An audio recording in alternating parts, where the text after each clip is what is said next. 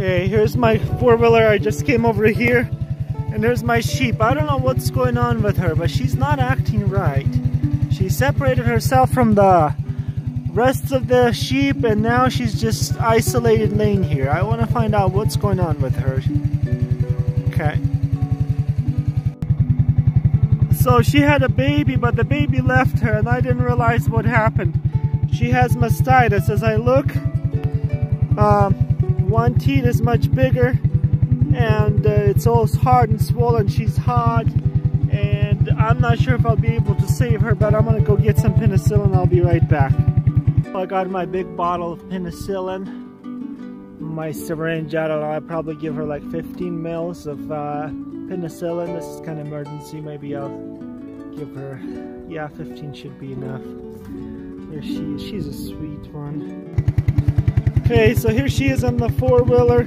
I gave her some penicillin, and I did it in her neck, sub-Q in here, and then I gave some IM in her muscle in there.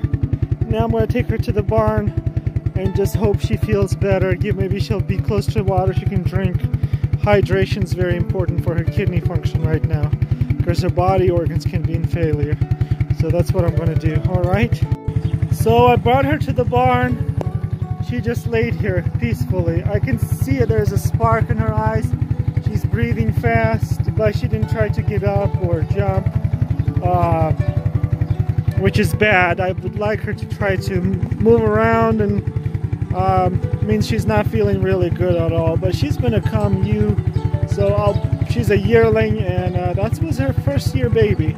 So I'll put her in the barn in there, and then we'll see how she does tomorrow. So stay tuned with me.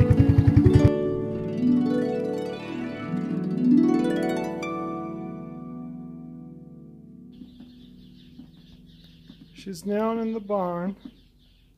I gave her some grain. She's eating grain. Here's some water. You can hear the noise. There's some grain. So I think she would do good.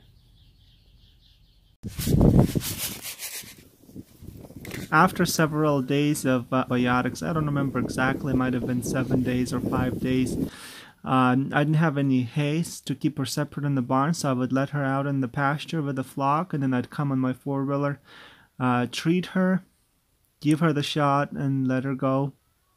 And then I'd do the intramammary antibiotic injection called Today.